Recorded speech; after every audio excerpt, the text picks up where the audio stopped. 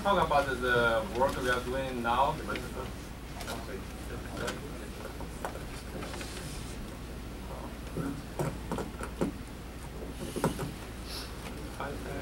Yeah.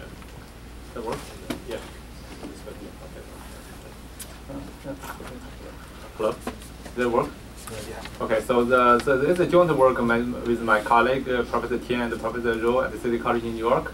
It's mainly supported by National Science Foundation, but we also have other funding sources, to support us to do research on algorithms and other designs. So here's the outline. I'm going to go over give an overview of the project, Map for VIP, and focus on 3 topics. The first one is the 3D sensing and understanding. Mainly the task is for navigation and arm reaching, so it's basically for the very basic requirement for visually impaired people. The second thing is that I'm going to talk a little bit about our experiment for multimodal and alternative perception, the evaluation, the learning, the collection of the data. And finally, I'll give a few examples for sensing understanding object recognition, like text, sign detection, so that is close the picture for the visual navigation for the blind. And finally, the very brief summary. So it's an overview. So what we are doing is that it's not just the novel sensor designs. We design sensors, we design algorithms. We also try to do multimodal machine learning, with data input, output, labeled data. We also do human subject evaluation. It's not just a combination of this. But what we really want to do is that we want to figure out a man-machine co-learning mechanism for understanding the sensory motor model of humans. So that we can, number one, we can develop better assistive technologies for the visually impaired people. Number two is that we can better understand the human brain. So this is the 2 goals. Of course, by doing this, we really want to automatically collect the multimodal data, for human and machine perception and action, namely for the task of navigation, and other is arm reaching. So with this in mind, we have this diagram, we have 3 components in this research. We kind of put this together in one big picture so that, in straight when we do multimodal sensing, use different kinds of sensors for range, for magnetics, for thermal, for optics, for recognition, all these things. Then we process it as translated into a way so that the people can convey the information to visually impaired people, like auditory, touch and other information. So that then we simultaneously put this piece of information, multimodal information, to both the human, the human user and machinery, so that they do similar jobs. Then we measure the human activity as well as their brain, the activity, so that we use the devices that use optical imaging, EEG, TMS, MRI, etc. So that we have the perfect data. When people performing the navigation task with the multimodal sensing components, we can measure their performance, measure their action, as well as measure their brain activity, so which part of the brain is active. Then finally, we feed both of the information to the machine learning model. So the hope is that we try to use this as a data collection, data labeling mechanism automatically, so that we not only have input data, but have output data. Most importantly, we have kind of data to know, what kind of modality works for the particular person, doing navigation. So mainly, for visual, audio, and other senses. So we hope that the very noisy, brain data will reveal some of the information there, so that we can use those kind of information to input into the machine learning model, so that we don't just start with a random, the initialization black box, but we somehow can tune the model, tune the parameters, select the different modalities, so that we can better get a better model, better understanding of the human brain, for some very basic, very simple task at the beginning. So this is the overall picture of our project. So for doing this, we, of course, we have for navigation, you have the near obstacle detection for close range for safety, right? Of course, we use the sensors that many people are using, the Connect sensor, the stereo sensor. We also use very cheap range sensor, like infrared range sensor or just sonar, to get the information of the 3D environment. for safety, navigation, obstacle detection. We also, of course, doing orientation localization, use maps, use signs, use other information to get the orientation of the person, location of the person, and also some other geographic information of the environment, so that people can do planning of the environment. And finally, of course, we need to convey this information to the people who cannot see. We mainly talking about the totally blind people, so that we have collaborators who are totally blind. Barbara has the visual impaired implant system, retina implants, and we also have tongue stimulator system, working with us. We also design our system. Use I think one of them is showing up. I don't know if I show here. So use the infrared and vibrotactile so that people can feel the range, of the surroundings. And with all this information, as I said, we want to somehow put all these devices to the person and move around to measure their performance. You may wondering, how we do that, how we track. Of course, you can use a camera system, use a tracking system, motion track to track people's trajectories and their performance. But how to measure their brain? They are moving around. We cannot use MRI. We can not use EEG, unless they are possible. So the idea we have that we kind of virtualize all these sensors. The robotic studio, Microsoft Robotics can do that, right? We can simulate all these different kind of sensors and more other sensors. Right now, we are using Unit 3D as a game engine, to do this. We design virtual environment, simulate those sensors, so the sensors are done in simulation, but for stimulation part, the transducing part, we really have the vibrotactile, have the tongue stimulator, and other devices hook up on the people, so that the person can do navigation and get feedback to the virtual environment to do navigation in the virtual environment.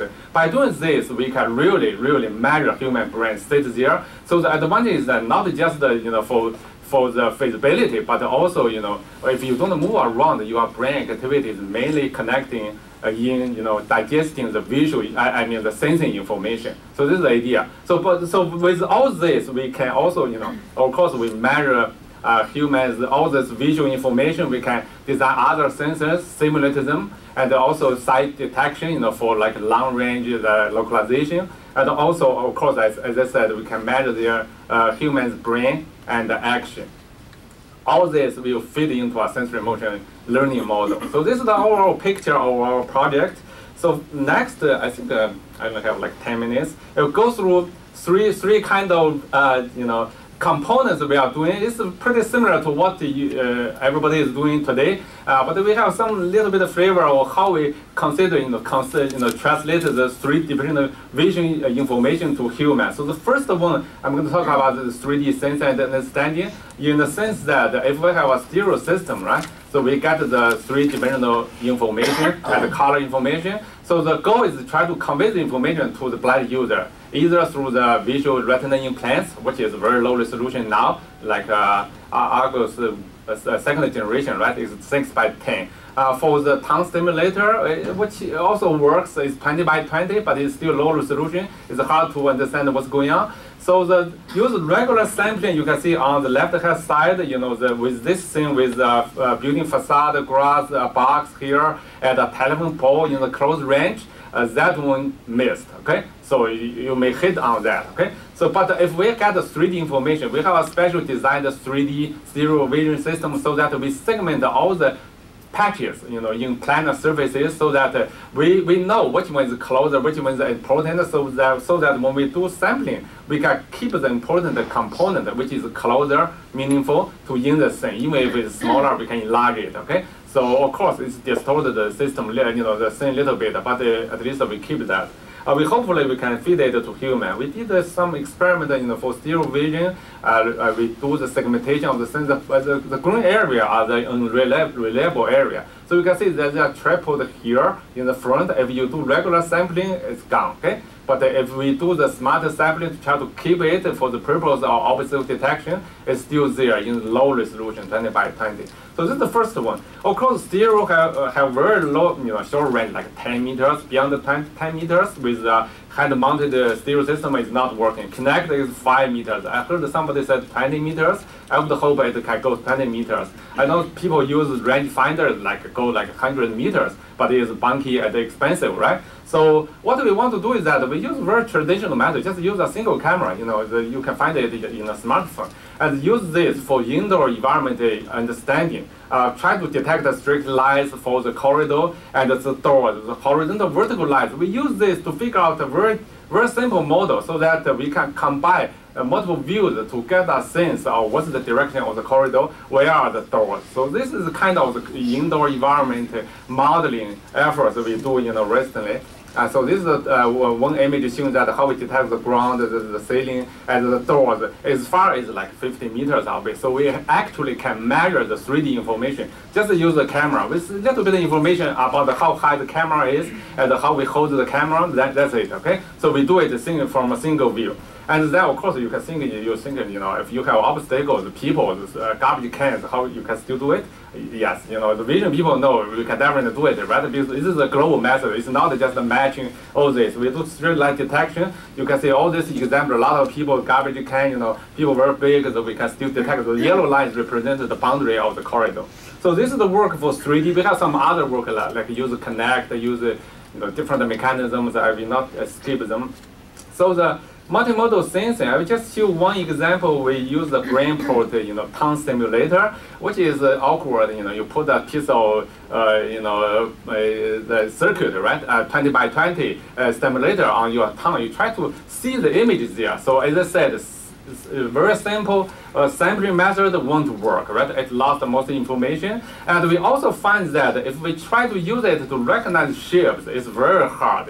We talk to people at CMU and at the company, so BrainPort, the recap, it's very hard. They kind of say, it's working, but what we find is that before training, it's just by chance, right? After training, it's a little bit over the chance is 60%, but it's still not good enough. So we use it in a different way. Instead of doing object recognition, but we think maybe the tongue can use it to guide the direction. After we use stereo to do the smart sampling, keep the object, we find the traversable path. We give direction, go forward, left, right. Okay. So this thing we did a lot of experiments there. So we found the 3 directions is perfect. It's almost 95%, for 3 directions. So that's perfect. Then we use this for, again, we use the virtual environment to collect the data. People just travel through the virtual environment with 3D data so that you can give direction, go forward, go left, go right. Okay. So this. And the result, we show a couple of subjects we did. This take a long time to do this area. I think it's a 10 by 10 by 10, 10 by 20 meters. So, but it made it. Okay, so a little bit of bumpy here and there, but people can figure out how to go there. Just use their tongue to guide the direction. We are now doing the real experiment. Use stereo camera and also the the tongue stimulator to see if we can really do the real test.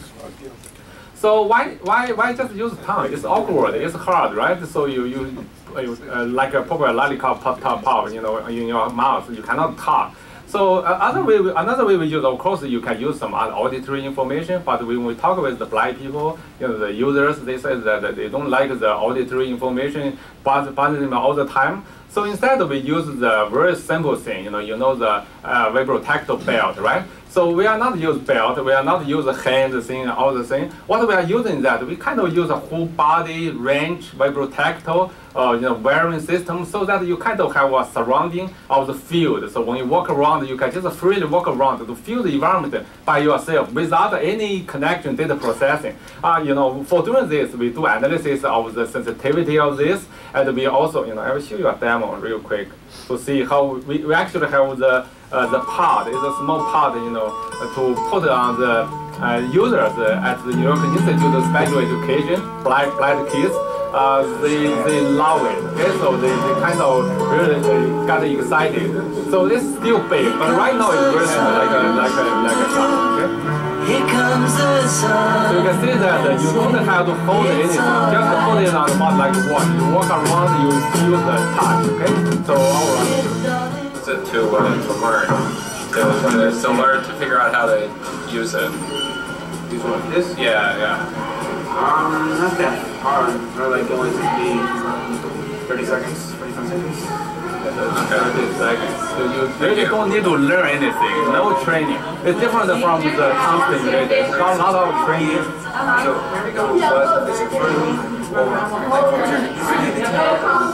Basically, the user telling us how to use it. Basically, he's an athlete. He wants to play basketball, use this system. So we are actually students that are really started to start up a company doing this. We were supported by the iCorps and also some investors, are very interested in this kind of thing. Not just for blind people, but for people like me.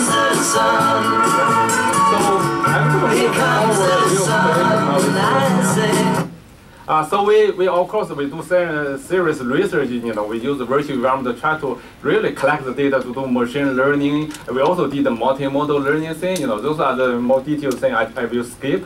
I will just show you one more thing. Before I end. Saying the standard object detection, we did the backnode recognition by Professor Tian's team, 100%. It's not just full. Even if part of them is warped, it's still working, right? I don't want to get into detail of this. Text extraction and recognition, curved surface, different scenario, different illumination, and also the side detection, with different illumination again, and also the combination of door detection and side detection for indoor navigation and Wi-Fi. Also did the test on the real subject, okay, the blind subject. And finally, give a summary, use this diagram. This is crowded here. But what I want to say is that we put 3 components. We want to determine what is the best, the minimum set of sensory input, multimodal sensory. You don't have to have everything, right? We want to select the best for a particular user. Number 2 is that meanwhile, we want to understand what kind of human brain representation for the perception and action in the particular application. And finally, we want to build up the machine learning model, so that we have both the sensory input data as a human feedback that automatically collected. So we hope that this will contribute to the community, with data. People ask about the data set. We are kind of collecting this data to see if this will be useful. And with the conclusion, this is the team, our team and the collaborators, students and the faculty members, and also the users, and also the funding support from National Science Foundation, NIH, and the Federal Highway Administration and Industry. Thank you.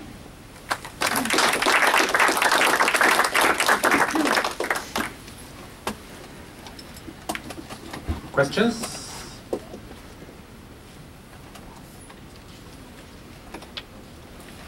Chris. So you talked about a multimodal approach, and then you talked about a single camera perspective approach, and I kind of missed the balance. Were you saying that the single camera was just as good as the multimodal, or what was the comparison there? Yeah, that's a good question. I didn't make it clear. So the single camera is one of the modalities. We have the camera, we have range sensor, we have connect, different kind of sensor. We also have the range sensor on the body. So the idea is that you hook up that, you have the camera or head, maybe you have connector here.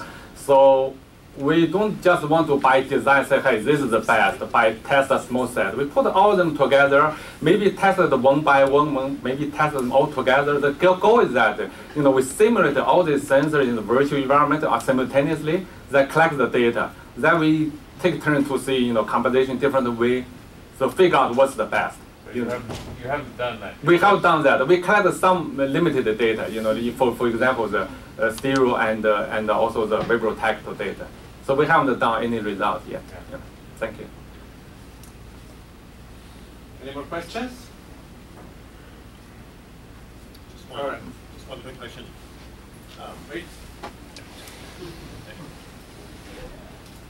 Yeah, I just wanted to get a sense of what you think the brain cortex interface was sort of best suited for. What kinds of tasks in the future do you think, versus the vibrotactile things? They're very different. Yeah, it's very different. So the tongue, is supposed to have high resolution, 20 by 20. It's just by design, it's supposed to get a better understanding. You got a 2-dimensional array of the image, so that you don't need to do any image understanding, right? You just subsample that. That's why we do subsampling. I still don't lose hope, but my colleague Tony, because he's doing the real job, he feels like he's very frustrated there. He's more leaned toward the vibrotactile, what our lab design. So we have the whole body. You could put as many as you want. if you want to get a direction, you don't have to put on the tongue, right, left or right. You just put left arm, right arm. That's it. And also with the opposite detection. So we don't know yet, but still thinking, 20 by 20. Right now is that not just subsampling, but we think if you do some kind of dynamic, exploration, you use tongue tips to explore that area. Maybe run the dynamic. If you have obstacles there, you just shake it, run the boundary. Maybe people can feel it better. We haven't done that. The problem is that the system we run it is very fragile. We already shipped it back like 5 times. So it's hard to do experiment. We hope that if people have suggestions other better system, we can use, we can. So the goal is that we actually want to evaluate what is between these two, for what is best for one's particular task. So we don't want to say, this is not working. Okay. Yeah. Thank you.